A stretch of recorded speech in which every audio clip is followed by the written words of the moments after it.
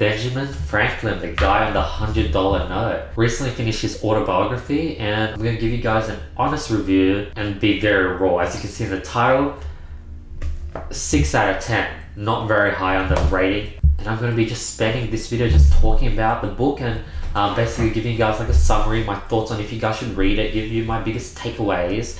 And I'm very excited to sort of start my book review series. This is the first episode of my book reviews. I'll be doing more and more book reviews as I read more and more books. I want to focus on giving you guys very honest and raw truth on what books I recommend, my rating, to make sure that you guys can sort of go through this playlist and read all the books I give a very high rating to, because that's what I wish I could have had when I started to choose the books I read. So, what is the book about? The book is basically written by Benjamin Franklin himself, where he talks about his journey and he documents everything from when he was like 10 years old up to when he was like 60 years old. And it's basically just him telling his own story. Not really a business related book, it's more of like a story recounting of all the things he's done. That's sort of why I didn't rate it very high, because it's just a recap of the things he's done.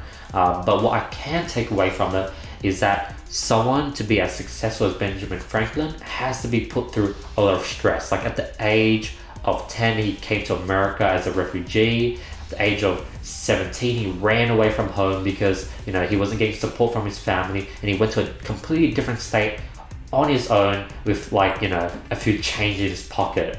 And he had it rough. Like, he was going on random people's boats, he was asking for lodging, he was like basically asking for accommodation, he had to figure out food, he had to just eat cheap food like bread, and he continuously had to find a job every single town he went to. So he had a very rough sort of childhood, making him very strong and resistant. He was also a very hard worker, putting 110% into everything he's done. So those are the things I've learned just from reading his story.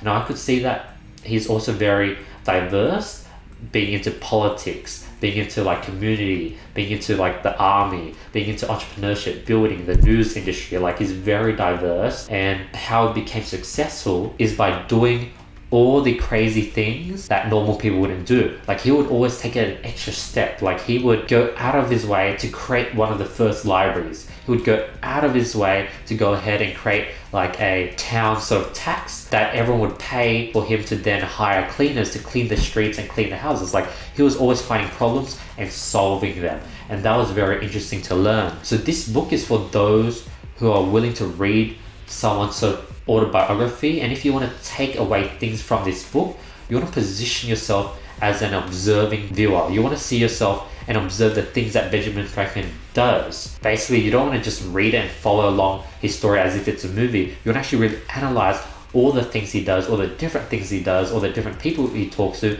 learn and see how he's very charismatic, how people just want to help him, and take those qualities and apply it to your own life, make your life harder, do crazy things. And that's sort of how you would get the most out of this book.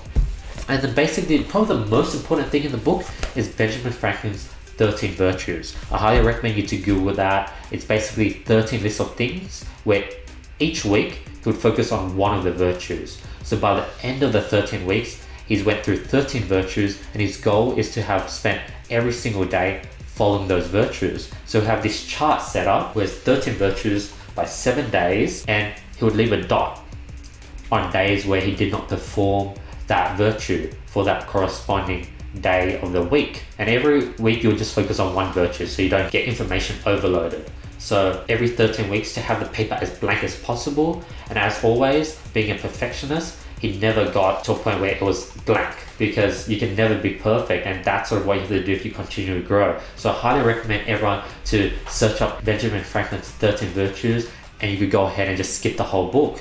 But yeah, overall, great book. It's written in old language, like sort of 1700s language, so it might be hard to read. I spent a lot of time using my phone to Google up definitions of words I didn't understand. So it's very good for like increasing your vocabulary. So I highly recommend that. When it comes to just sort of mix of knowledge, enjoyment, readability, cool strategies, I put it at a 7 out of 10 just because there wasn't too many actionable tips. It was just me observing Benjamin Franklin and reading his story and following along. It got a bit boring at sometimes when I'm just like reading an account of him like talking about war and talking about how he sort of climbed the ranks, and like it's cool to see he climb the ranks, but you know, I want to learn about like how he made money, you know, how he was so successful. And he didn't reveal many of those things, and that's why I give it a 7 out of 10. But that is the first episode of my book reviews, and I'm very excited to bring this sort of series to my channel because one, it's going to force me to read more, two, it's going to provide you guys with some value, and just, you know, right off the title, you know if this is a book worth it or not worth to read. Like, I want to give you guys my raw opinion, just like what Gary Vee did with Wine Library, and that's why I'm just going to give Savage rating like 6 out of 10 if I didn't think it was worth the read. But yeah, thank you so much for watching this video. I really appreciate it. If you guys liked it, be sure to drop a comment below, like this video, don't forget to subscribe, hit the notification bell, and thank you so much for watching these videos. I hope you guys have an amazing day. Peace.